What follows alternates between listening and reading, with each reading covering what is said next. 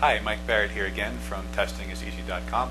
I actually just finished making a video about how some of the stuff that's in this book, or at least one of the things in this book by the Princeton Review, is actually not indicative of what you'll see on the real test, and all the things that could potentially be a problem with that. As you know, hopefully, if you've been watching these videos, I strongly advocate that you only use real test questions when you prepare for a test, because otherwise you run a risk of building up bad instincts and or trying to study and master ideas that aren't in the real test or whatever it is. Anyway, so I literally just finished making that video like 5 minutes ago, and I was flipping through the book and I noticed something else in here. So again, this is the Princeton Review's Cracking the PSAT Numbsquid for 2010.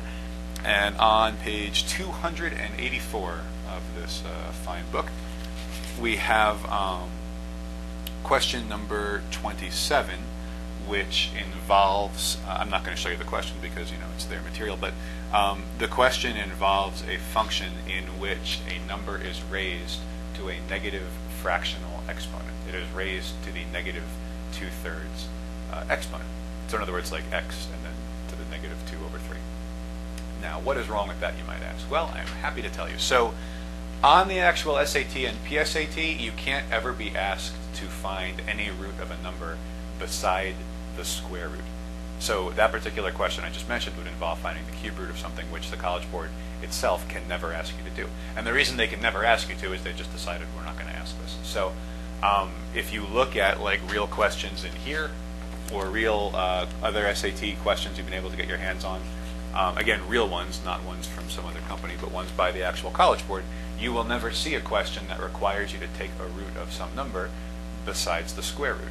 So it might ask you, to know that the square root of 81 is 9 or negative 9, but it would never ask you to know that the cube root of 27 is 3, which it is, right? Yes, okay.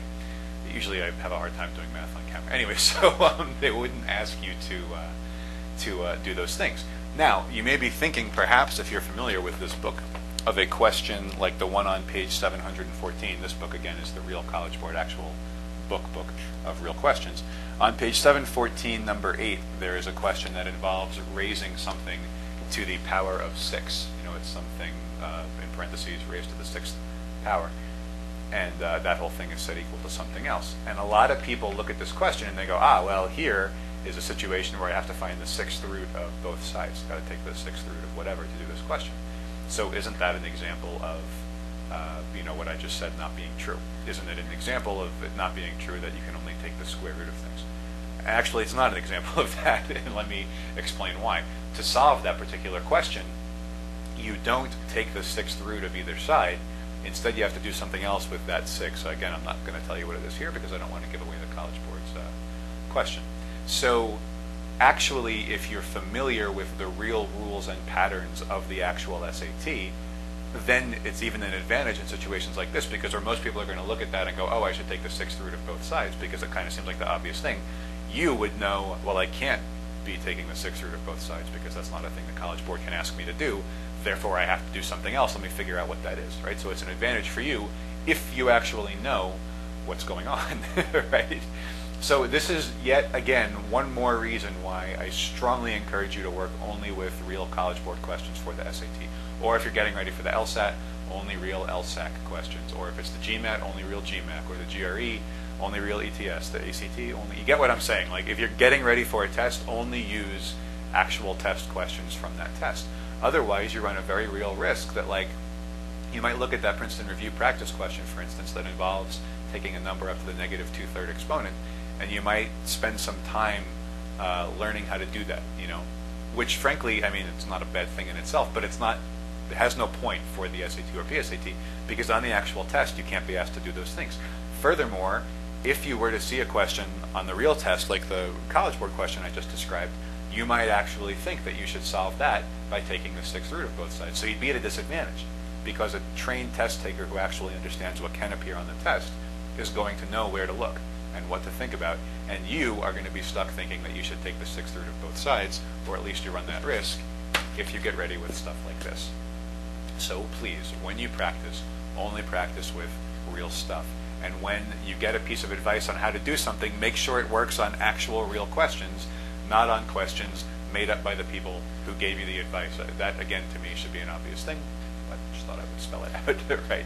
So this is why, by the way, I only ever show my stuff at work against real questions.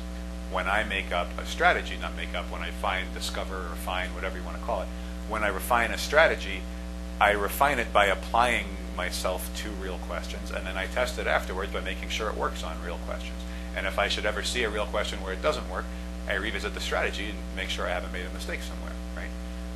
You only ever want to do that. You don't want to be in the habit of training yourself or testing strategies out against questions that are not real, for reasons that are, I hope, obvious at this point. Anyway, so I'm going to stop repeating that. I just wanted to point it out because I literally just finished making another video about how there's a mistake in here, or at least a thing that's not true about the test.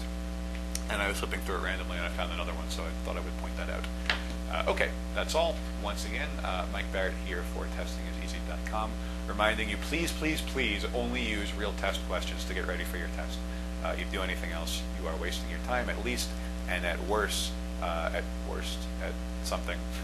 What's even possibly worse is you could be developing bad instincts that will cause you to miss questions that everybody else is going to find easy. So, thanks very much. Talk to you soon. Bye-bye.